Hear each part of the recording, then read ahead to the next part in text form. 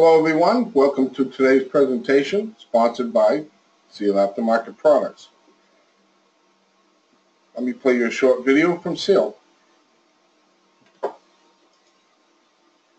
Seal Aftermarket Products engineers and manufactures Toledo Transkit, the most trusted and complete kits in the industry for 25 years. Toledo Transkit gives you more critical components, more OE components, like premium seals and gaskets, more design enhancements, patented components, and all the little extras you won't find elsewhere. At Seal Aftermarket Products, we don't just make kits, we make kits better. Toledo Transkit is the #1 choice of installers because of all the intensive research and development that goes into each component in every kit. Like re-engineered valve body gaskets, preventing EPC damage by eliminating the shredding you get from original equipment.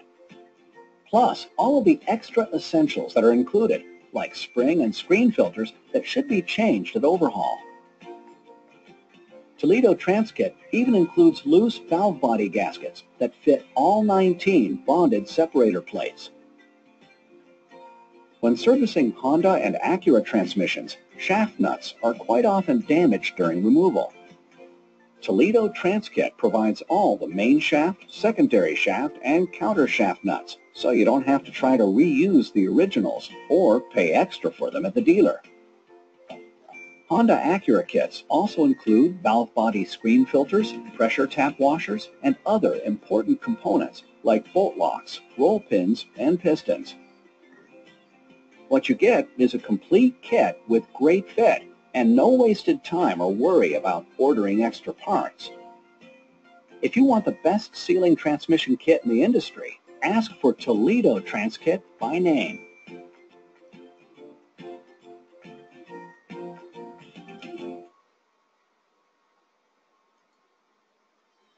Okay, if you have any questions or comments, send your emails to webinars@atra.com.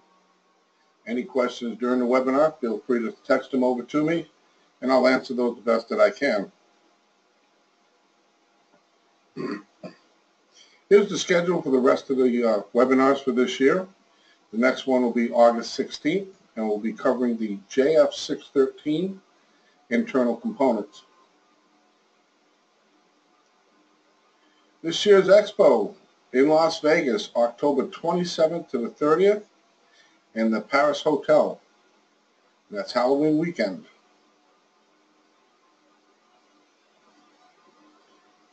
Okay, today's presentation we're going to cover the 722.9, the internal components.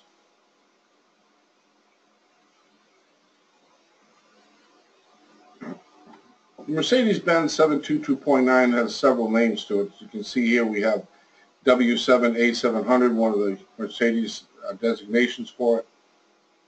A lot of us are familiar with the NAG2, which is the new generation gearbox 2, or as Mercedes calls it, the 7G Tronic, because it's a 7-speed transmission. It was their first 7-speed that Mercedes built. We found them here in the U.S. in the C-Class vehicles as early as 2005 or the latter part of 2004.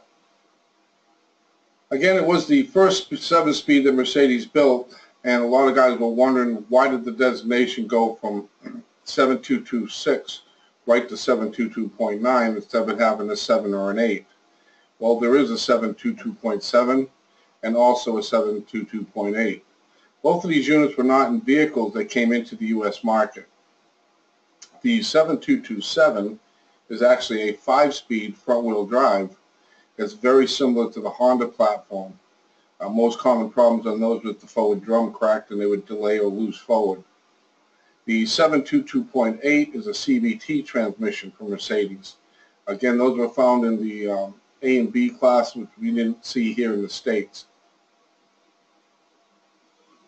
Now the TCM or the mechatronics is mounted onto the valve body. So the conductor plate or contact plate, as well as the speed sensors and temp sensor, that's all one piece of plastic.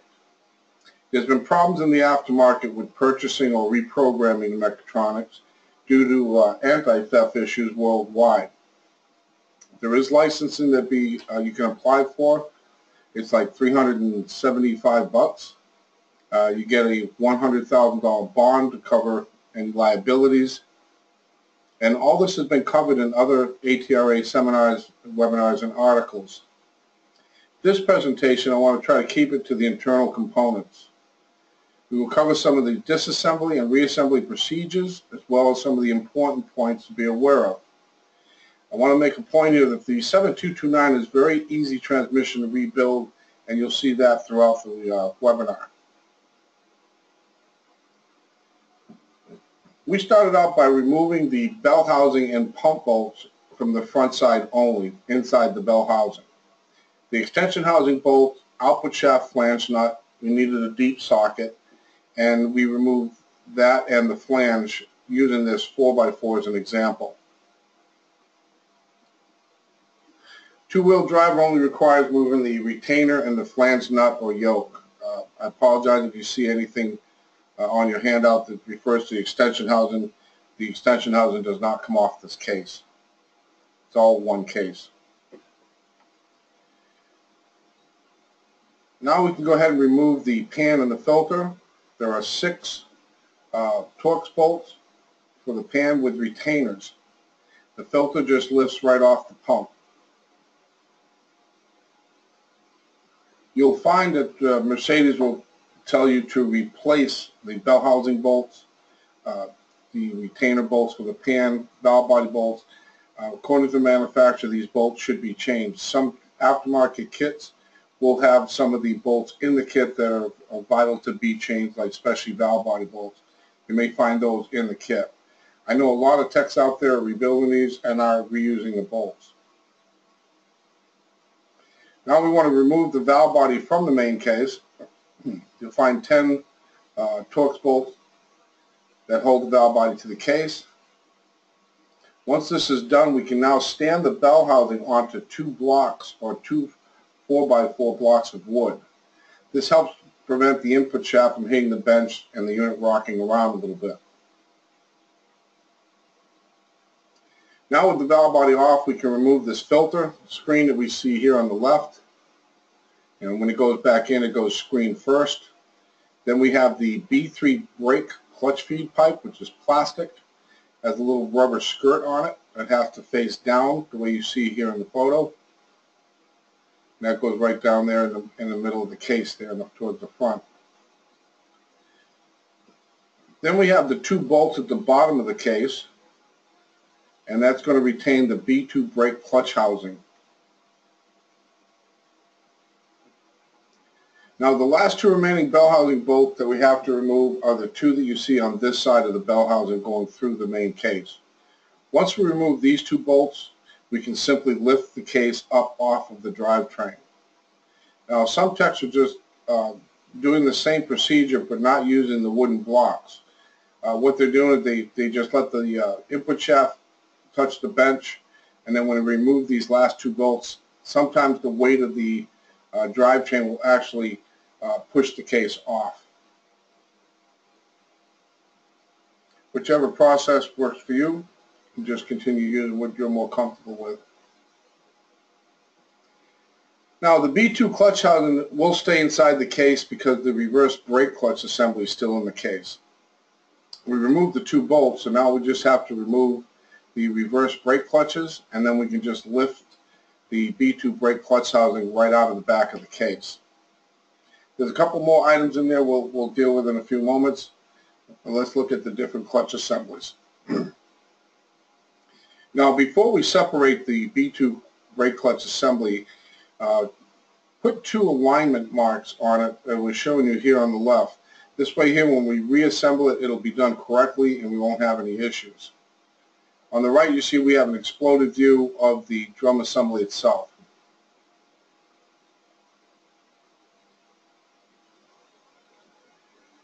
Now the B2 brake clutch assembly end plate will vary according to clutch capacity. And you can see in the bottom left we have a chart showing you what the clutch clearance will be for each different clutch capacity. There'll be a dish plate. You'll find these on most of the clutch packs, and they'll have a dish plate The dish faces up, as we're showing you here in the center, throughout the transmission.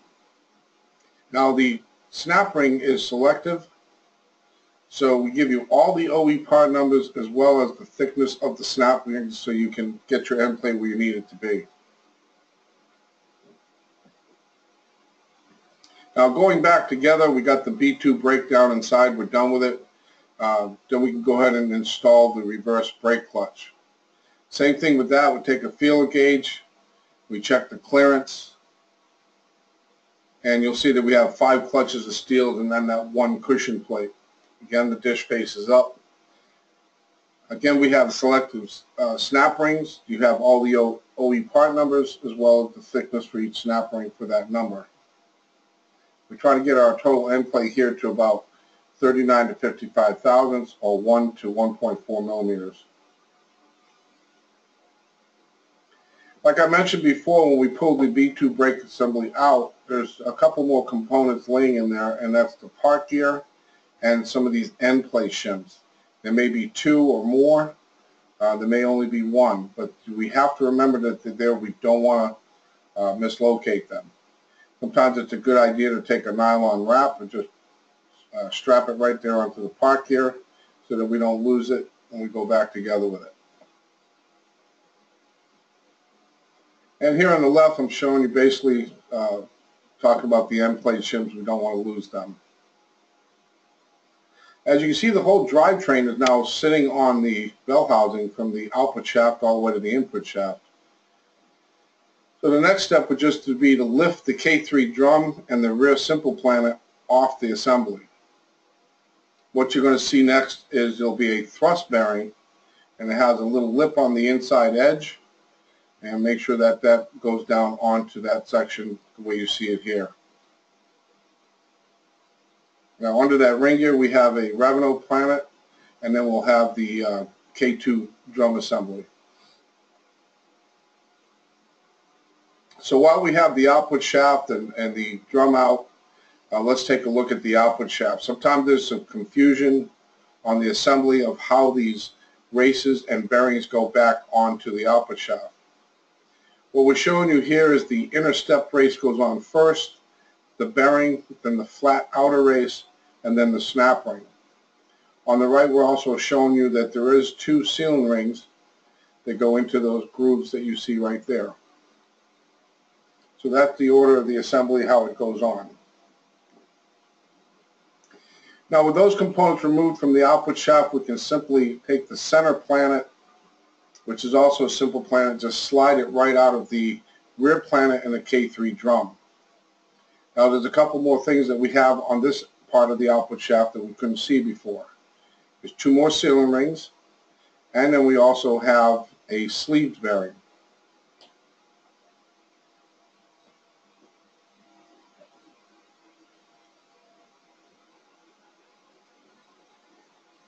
Now we can go ahead and remove the K3 drum and thrust bearing from the rear planet gear set. That'll all just slide right out. Now in between there you're going to have this thrust bearing with 2 tabs on it, and those tabs will align with the notches that you see here.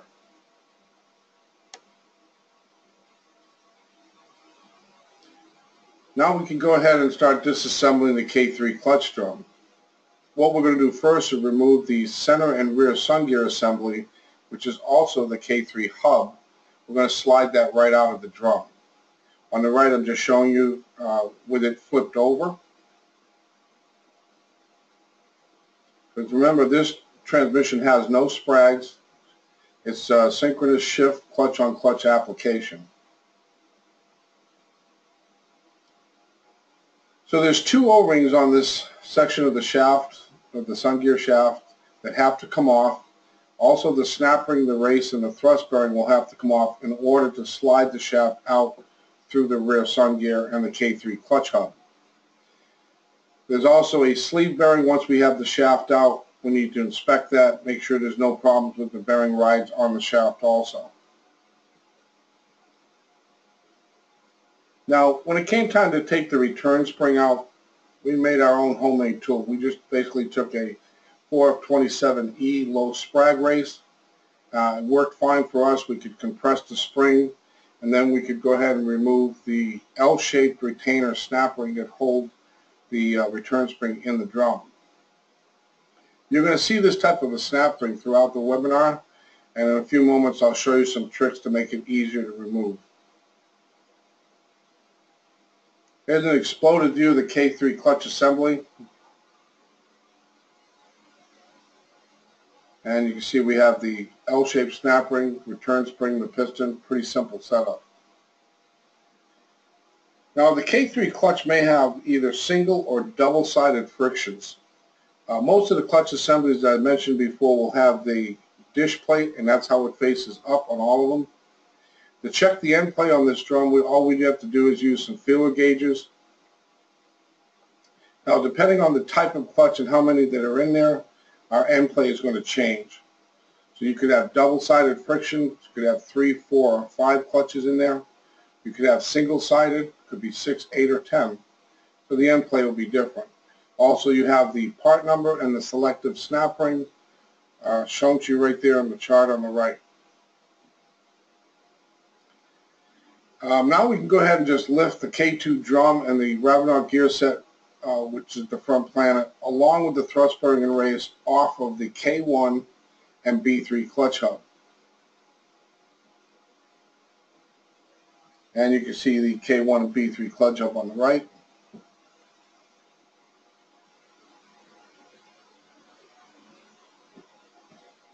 Now we can remove the rear planet ring gear. You can see the snap ring, take the ring gear out. Now we can slide the K2 drum out of that section.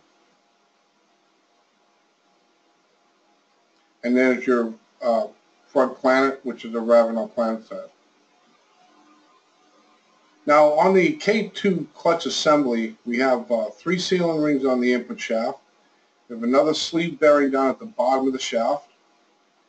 And then we have a round retainer ring holding the retainer down over the return spring. Then we have a O-ring on the piston, as well as another O-ring down inside the K2 drum.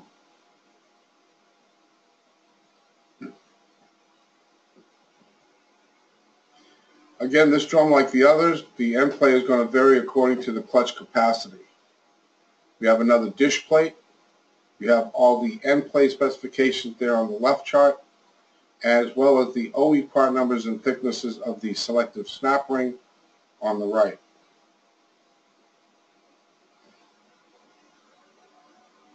Now we can remove the K1 B3 clutch hub.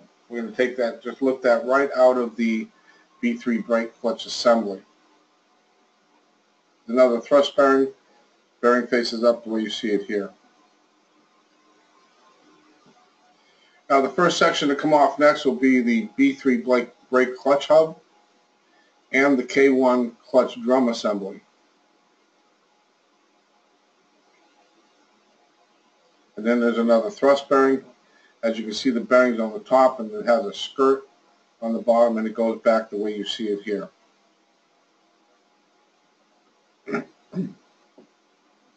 And we have another L-shaped snap ring that holds the return spring in place. We have a molded piston on this drum, and that's the B3 brake drum. Now, as I mentioned before, getting these L-shaped snap rings out that hold the return springs in place, and you're going to find them throughout the transmission, these can be a little tricky. Now, the way we did it is we used a screwdriver and a pick with a 90-degree tip on it. We pried on the snap ring to bring it out of the groove a little, then we used the pick to work under the snap ring and to pry it up and away from the return spring.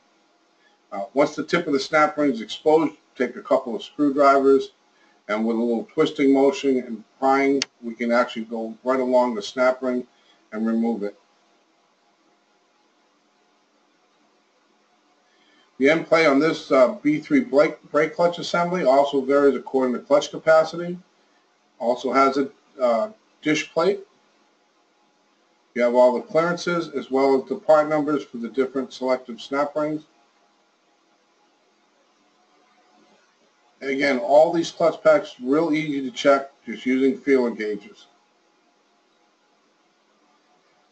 Now for the K1 clutch assembly. It's another round retainer rings. This is a little bit easier. And we have an O-ring that's on that retainer. And you have the return spring, another molded piston. There's the thrust bearing we mentioned earlier. Of course, the K1 drum has the front sun gear on it. And then if you flip the drum over and take a look, you'll find that there's another sleeve bearing down inside the drum. This is something else that needs to be inspected for any damage or wear. Now the K1 clutch assembly also has a single-sided frictions. And again, depending on how many frictions, there's going to be a change in the actual end plate. Has a dish plate also, and all your OE part numbers and thicknesses for the selective snap ring retainer.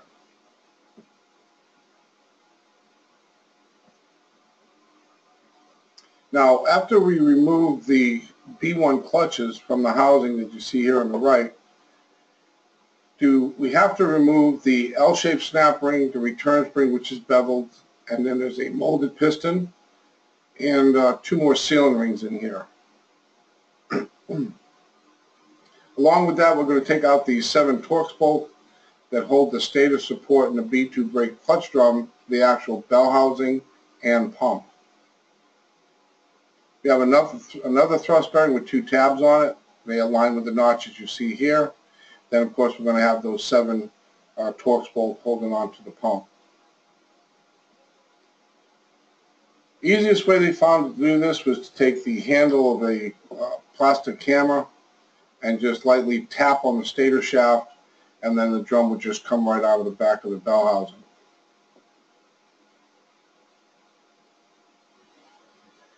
Once we have the drum off the bell housing, you can see we have a pump plate here. This pump plate should be changed during every overhaul.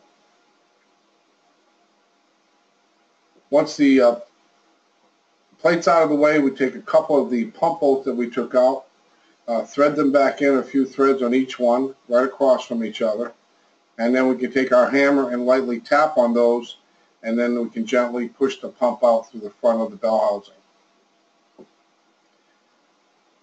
Now the B1 clutch assembly is the exploded view of it. See, we have a molded piston here, another one of those L-shaped snap rings. Clutch end plate on the B1 clutch is very simple. These use a double-sided friction. It also has a dish plate in it. Same thing as before, we just use a feeler gauge. And we want to get our clearance down to 2 to 2.4 millimeters on a 3 clutch count. On the 4, you'll notice that it's 2.2 or 2.6, but there's also another model called the 722.93.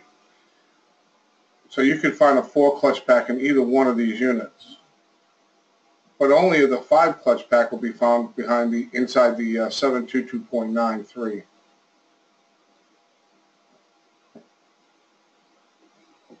Let's talk about the pumps for a moment. Now this pump assembly is almost the same as you would find on a 7226, whether it has the bushing or the bearing. The only difference you're going to find on the 7229 is in the suction side area of the pump. There's a little recessed area. Now that was actually designed to prevent any intake noise. I don't know of any issues with noises on these pumps. I do know that they do have other issues. But you could actually swap these pumps back and forth. They will work either way. I prefer to update the pump to the bearing type. This prevents most of the common bushing failures that we see, although I've seen these bearing types fail also. If you do decide to update to the bearing type, you have to let your converter supplier know that you're going to use a bearing type pump, because the hub on the converter has to be hardened for that. Now, when Mercedes first started using these bearings, we researched it and found that several of them at the manufacturer's level left with soft hubs on them using the bearing type. And that was on the very early models. I'm sure most of them have gone through the system already. But if you do change to the updated bearing type, you should let your converter supplier know that the hub on the converter has to be hardened for it. Like we said before, it's not uncommon to see pump failure on these, whether it's the bearing or the bushing. Usually it comes in looking like the one you saw on the left, and that's the gears are all busted up. And if you look down inside the bell housing with the pump gears right against the face of the bell housing, you can see it'll get all scored up, and all this has to be changed. Not only do we see this before, but do we see it sometimes right after overhaul. I've seen these fail during a road test, or it comes back 2 or 3 days later, and you have the same damage that it came in with. So we wanted to talk about that because we get a lot of calls on the 5R110Ws, A's and Seikis, those type of vehicles doing the same thing. So here's some tips that'll help prevent some of these issues on just about any pump that you have a problem with. The first and most important thing is the converter pilot is a tight fit to the crankshaft. So make sure if your converter supplier paints the converter, just sand the paint off the pilot. Make sure that the journal where the pilot rides in the crankshaft is free of any burrs or nicks. Don't forget, when the flywheel flexes, this pilot has to move in and out of that bore, that journal. Clean any corrosion or debris you might find inside the journal. Take a little extra time. Take the flywheel up, the converter up to the flywheel. Make sure the pilot will move in and out of the crank nice and smooth. When you bolt up the converter to the flex plate, make sure to pull the converter all the way towards the crankshaft before you tighten down the bolts. You may have to go around and tighten each bolt gradually to get the converter to go all the way against the crankshaft. Make sure that the converter doesn't get bound up in the pilot. I've seen installers take the first bolt, nail it with a 1/2-inch impact. Now the converter's cocked. As they're going around tightening up the other bolt or putting the other bolts in, sometimes it still distorts the flywheel and the converter's still not sitting straight. Clean the engine block and the bell housing of any paint, debris, or corrosion because we want a good mating surface there. We don't want to have any ground issues. We want to be able to have a ground having no problem to go from the block to the case. Check the dowel pins. Make sure they're sticking out far enough from the engine. Check the dowel pin holes in the bell housing. Make sure they're not worn out. Add a ground strap from the bell housing to the frame. This will help prevent any electrolysis. When you put the pump together, squirt some oil in it or coat the gears with some trans gel. Now here's some tips we're going to talk about on filling the transmission. This is especially on transmissions that are slow to fill. A's and Seikis were known for this. The old JR403s were like this. With the engine off, you usually add 4 quarts. On some of these vehicles, you put 4 quarts in it, you start it up. By the time you've walked out to start putting more fluid in it, that sump is already dry. So if it's a slow fill, you're not getting oil in it fast enough to keep the pump lubricated, and you're already going to start causing some damage to it.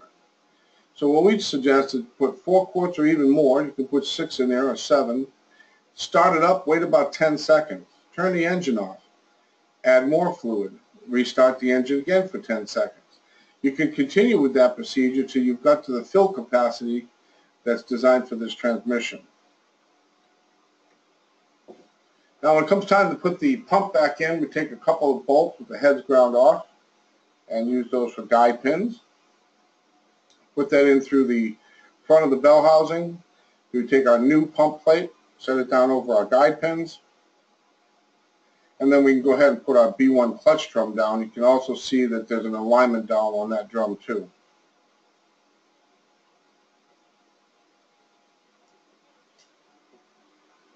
Okay, let's talk about the overall unit end play.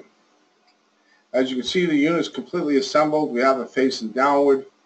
We take a caliper tool and a good flat piece of metal. We're going to actually measure the bore, the depth of the bore, before it goes to the bearing pocket. This is where the bearing would actually sit right here. We're going to measure from there to the top of our metal bar.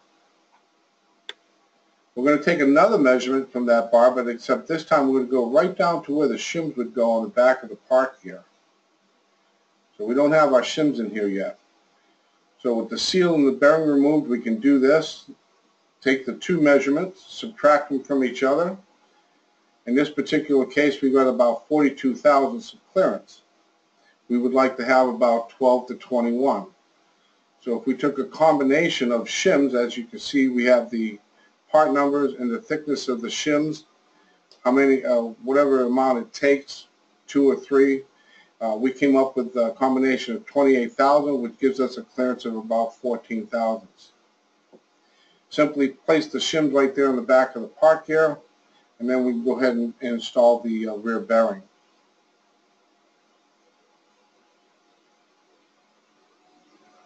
Once the clearance is achieved, we can install the bearing, the snap ring, then we can put the rear seal in, and then last but not least, we can go ahead and put in the flange and the retainer nut. Now we're at the valve body. We're going to remove the 4 Torx bolts and retaining brackets for the solenoids. So each bracket holds 2 solenoids in place. We have some blue tip and black tip solenoids. They work opposite of each other. You cannot swap those locations. You want to keep everything back, put back to where it came from. The 2 orange O-rings on the case connector, those have been updated by some of the aftermarket that they have leak issues, to make sure we change those. I identified all the solenoids for you here, but one of the things I wanted to point out is this spacer ring. It's at the base of the solenoid. There's sometimes when you take these solenoids out or you're washing up the unit, you may not see that spacer ring fall off. If it doesn't get put back to where it was, when we put these solenoids back down onto the valve body, they're not going to sit correctly. So remember, your conductor plate on this transmission is not like a 7226. You're looking right here at the mechatronics, or the TCM, whichever you want to call it. So there's the mechatronics, there's our speed sensors. This also is a float, helps prevent oil from getting up into the gear train and getting aerated. You have another speed sensor here, our rain sensor, and a temp sensor, all incorporated into that one piece of plastic.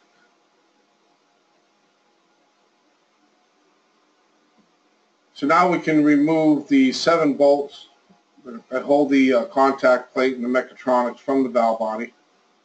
And then it only leaves us 4 more bolts on the from the connector plate side to split the valve body apart. One thing I want to point out is there's an alignment pin. It's a free-floating pin. It's actually captured between the detent spring on one side. You can see there's a pocket here for it. Sits right in this hole. Once this is down, we'll hold it in on this side. But the actual contact plate on the other side would prevent it from coming out of this hole. So be careful not to lose that pin during teardown. Check ball information. Each of the steel check balls are actually sealing off which actually a test port circuit that's used by the factory for they have a factory tool that will go in and unseat the check ball so they can check the different circuits for any leaks. Make sure that each one of these are seated. You may want to lightly tap on it, make sure it's got a good seat. You don't want these to leak out to exhaust, so they'll go right into the pan. You can pour some oil or solvent on them, make sure they're not leaking through the other side. Then you only have actually 2 rubber check balls. Make sure we check those for damage. They're not coming apart, they're not splitting, or they're chewed up. And then on this side we identify what each check ball function is. As you can see, all the steel balls, each clutch that it's sealing off the exhaust.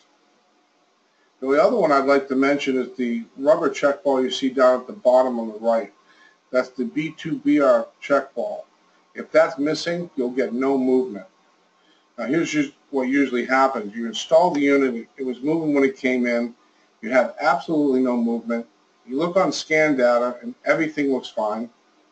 And the part that puzzles you is if this thing doesn't move and I move the shifter and it can see the engine revving, it sees the throttle opening, why doesn't it set a code? I can't answer that. All I can tell you is we get this call so often it's not even funny. That check ball missing, no movement, no codes. Meanwhile, everything will look normal on the data stream.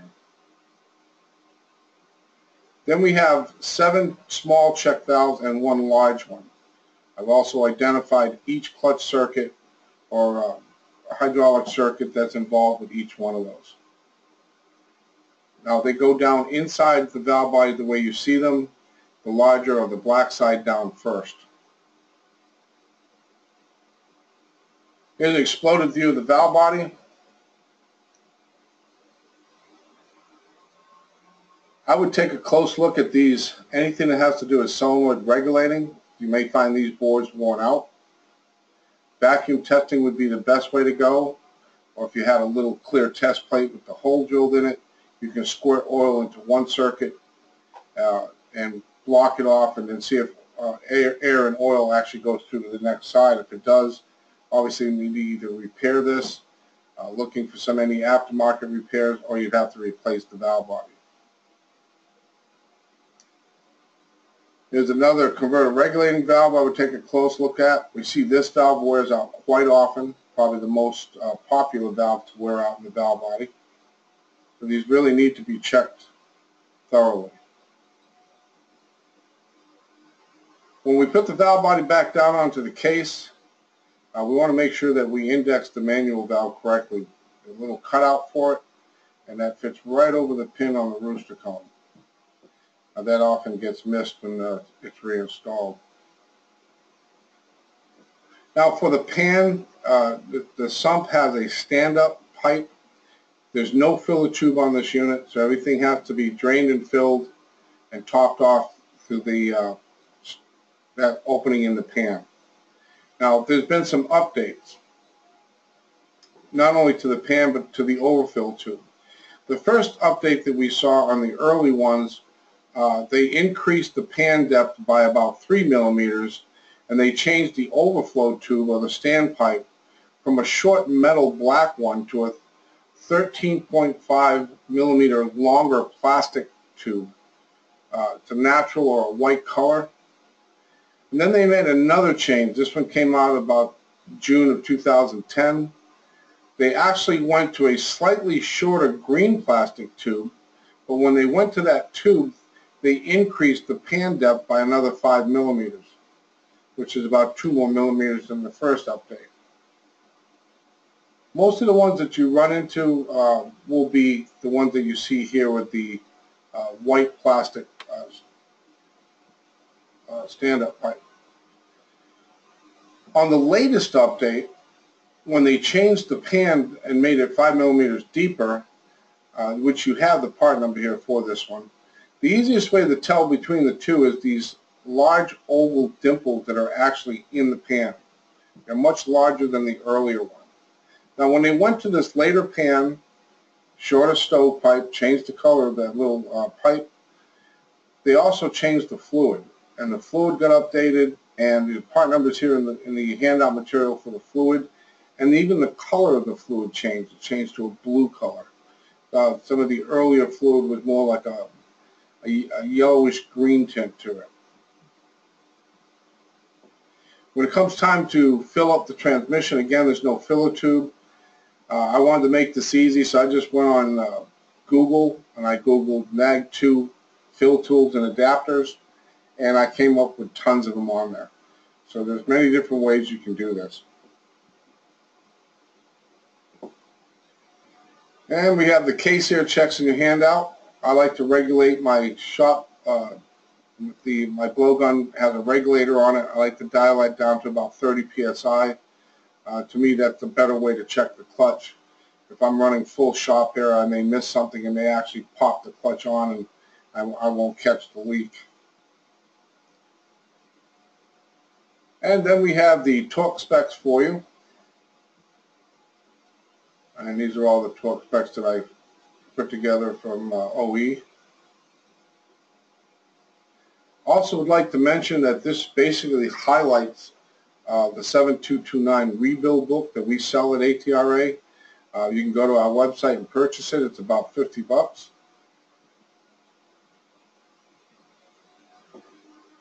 And that's about it for today's presentation. Again, thanks to Seal Aftermarket Product for sponsoring it, making it free to everyone. I want to thank you all for attending. Appreciate it. Appreciate your time. If you have any questions, Please go ahead and click on the little icon next to your name, the hand or the question mark, so I know that you are texting something in and that I won't end too soon.